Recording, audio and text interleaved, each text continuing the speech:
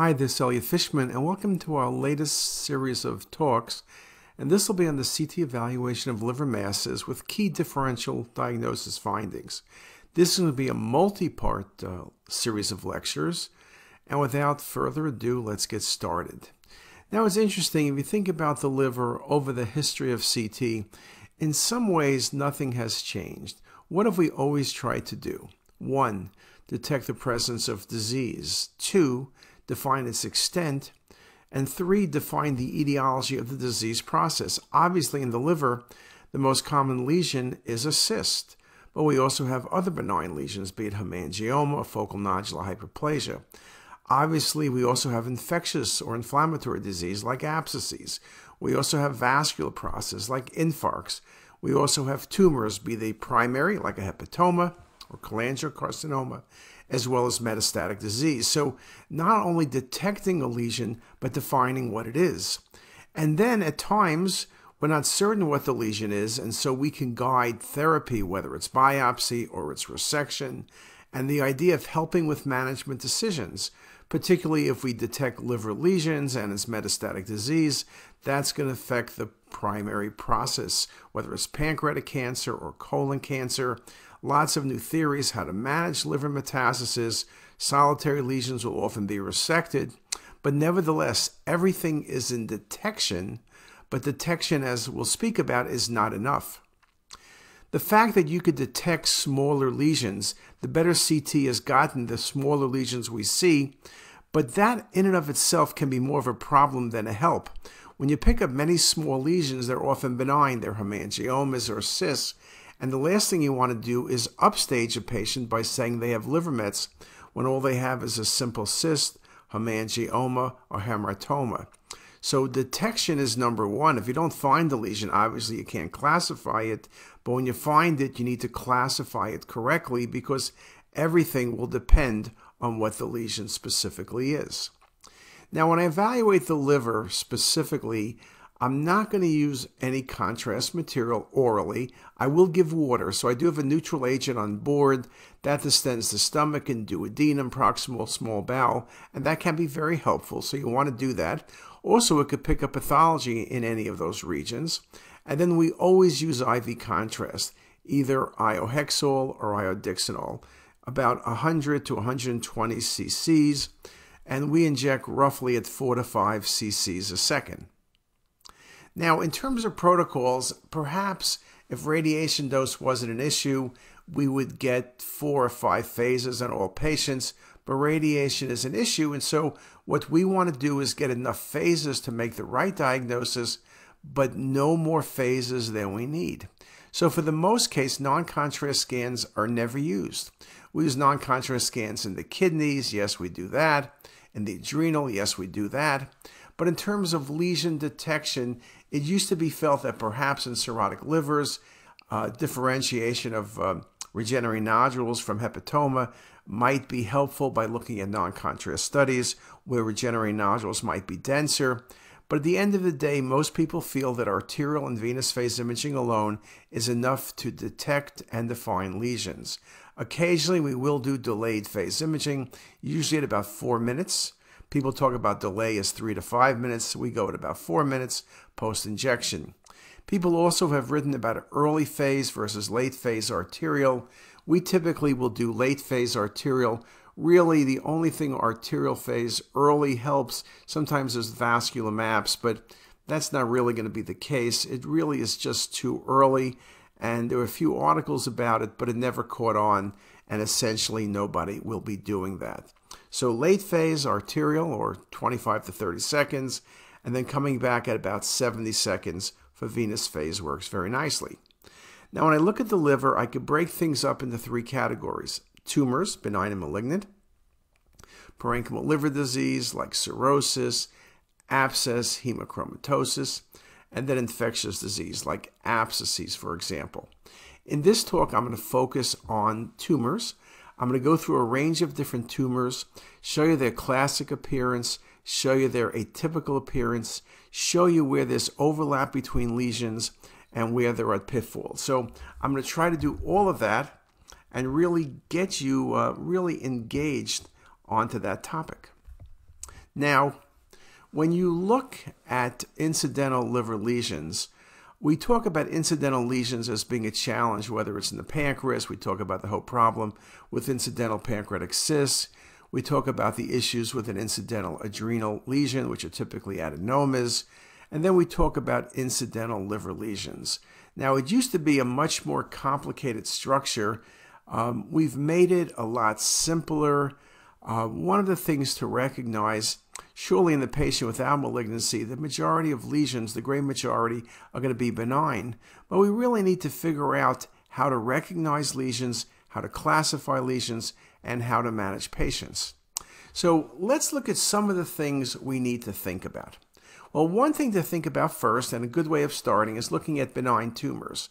So we put hepatic cysts, hemangiomas, and FNH at the top of the list, and hepatic adenomas kind of at the bottom. One could say hepatic adenomas have a predisposition for becoming hepatomas, and so in many ways they're not exactly benign tumors because many of them will be pre-malignant, but we'll keep it as sort of the connection between benign and malignant hepatic tumors. There are other lesions in the liver that are benign, lipomas, more common in patients with tuberous sclerosis, hamartomas, but these are the big three. Now, when we talk about lesions, we often talk about cystic versus solid. There was a good review by Borhani on cystic hepatic lesions, and perhaps we'll start with there. Again, most cystic lesions, if you close your eyes, are benign cysts, so it's not going to be very difficult. And others will be on the spectrum of serous or just cystadenomas or cystadenocarcinomas. But that cystadenoma, biliary cystadenomas, septations, nodularity, and again, we'll talk about those later. We used to think about benign versus malignant. Now people consider all biliary cystadenomas as potentially malignant and will resect them. But we'll talk about cystic lesions. We can divide them, as this article did, into developmental, inflammatory, like an abscess, neoplastic, and trauma-related, typically a biloma. We can talk about developmental hepatic cystic lesions as hepatic cysts, hamartomas, polycystic liver disease, which half the time or so is associated with polycystic kidney disease, Caroli's disease, and ciliated hepatic foregut duplication cyst, which is the rarest of the lot. We can also think about cystic lesions as being inflammatory, be they liver abscesses, pyogenic or amoebic. Hydatid is classic for being cystic, though with multiple daughter cysts. Amoebic abscess is cystic, but typically right lobe of the liver. And of course, fungal abscesses are numerous and they're small, commonly also involve the spleen, may involve the kidney. But what we know about these lesions, of course, is they're typically in immunosuppressed patients. So one of the things, of course, when we do a differential diagnosis, you need to know the patient's history and presenting symptoms that will really help you in triaging specifically the problem at hand. We can also talk about cystic malignant tumors, biliary cystadenomas. As I mentioned a few moments ago, we used to argue cystadenoma versus cystadenocarcinoma based on nodularity. But now all of these lesions will be resected because they're all considered either malignant or pre-malignant. We talk about cystic liver mets, classic ovarian cancer and GIST tumors, and we talk about cystic hepatocellular carcinoma. Uncommon, but does occur.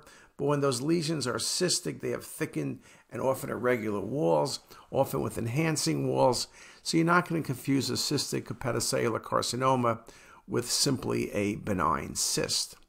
We also can see cystic lesions that are trauma-related.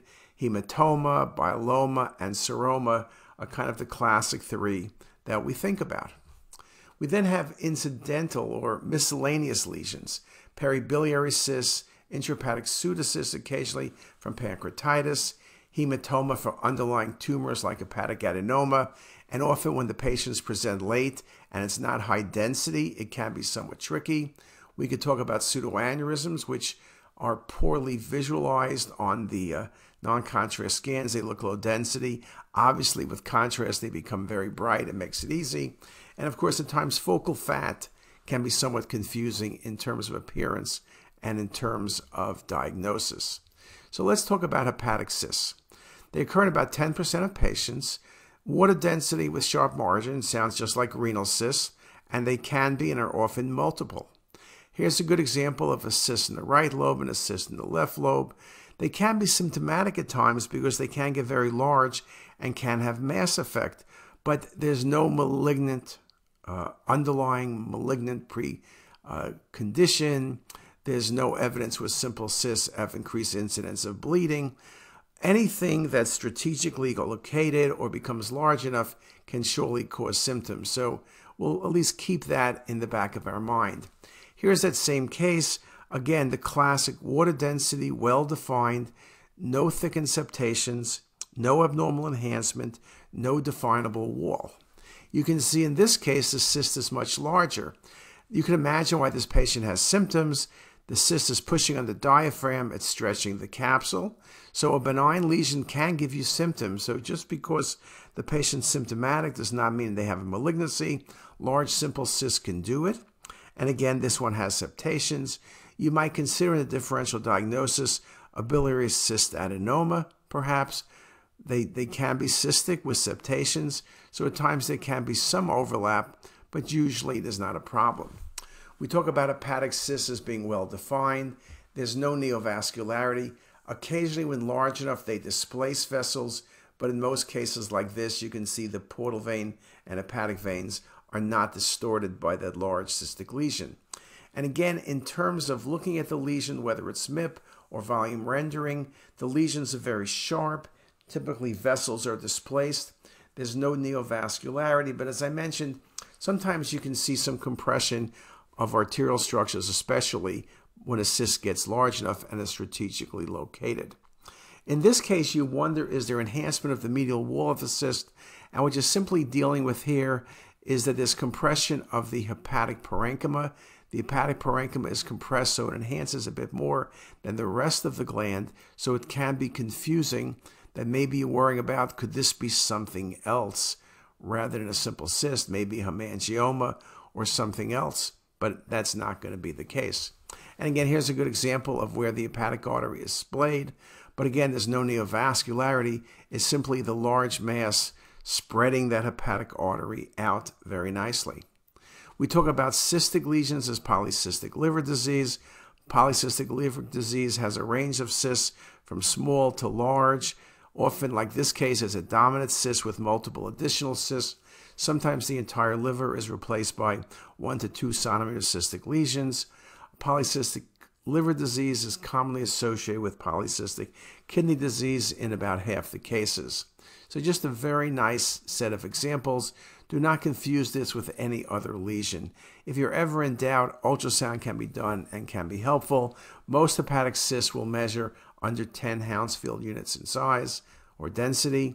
And here's a range of the different sizes from a couple centimeters to over 10 centimeters. Sometimes the cysts are 2 millimeters, and those are the ones we mentioned before can be tricky in terms of making the right diagnosis because there's too much partial averaging to be very specific as to what the lesion in fact really is. So just some very nice examples, and you can see as we go from arterial to venous phase, those hepatic arteries will wash out, and so the interface to liver is just related to the mass effect by the patient's large cyst.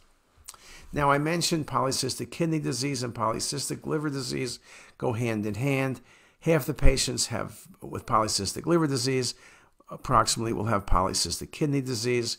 So in this case, you see the multiple, too numerous to count, liver cystic lesions, and then you also see the multiple renal lesions, very nicely seen.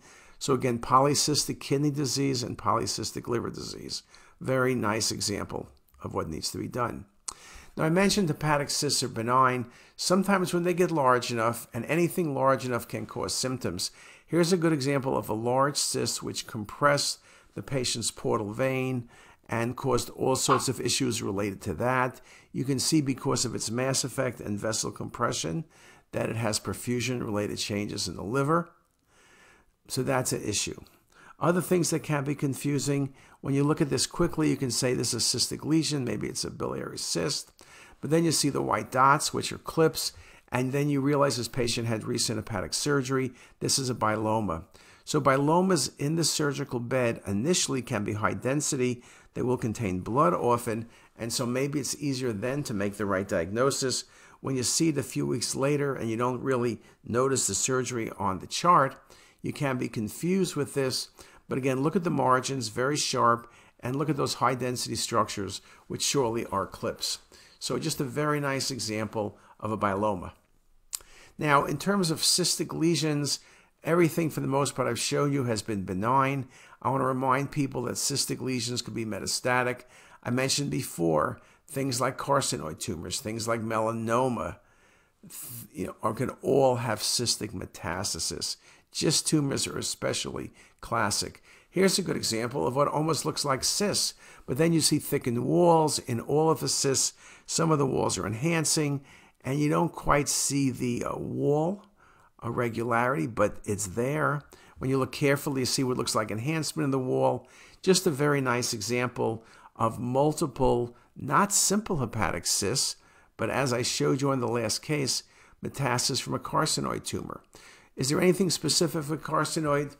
Well, I would have considered ovarian cancer in the right patient age group and history. I would have considered other GYN tumors, occasionally melanoma. But again, just a really nice example. You can see on the later phase, many of the lesions have some filling in on the periphery, but those are not hemangiomas. Those are going to be metastatic lesions. And another example, you can see the thick wall in this case, faint calcification, but a regular wall and calcification. There's some neovascularity, best appreciated in the coronal view. And in this case, no one's going to say, gee, I think it's a simple cyst or maybe a cystadenoma. No, it's a thick-walled cystic lesion with rim enhancement. You can see as you go back here, the rim enhancement gets better on the MIP imaging. But this was a sarcoma. Beautiful example of the neovascularity. The irregular thickened wall on the 60-second images is nicely shown. And another example here, is this a simple cyst? Well, it is cystic, but when you look at it, the wall is thickened. I guess you could have considered an abscess as a reasonable thinking process. The other thing you could have thought about was a biliary cystadenoma. Though the walls typically aren't thickened, and you typically will see septations. So here you can see what this was. There's a large mass in the pelvis, large cystic liver lesion, but the walls are thickened. It's not a simple cyst, and this is metastatic GIST tumor of the small bowel to the liver. So again, one of the causes of cystic tumors, but just a really nice example of the primary tumor as well as the liver lesion.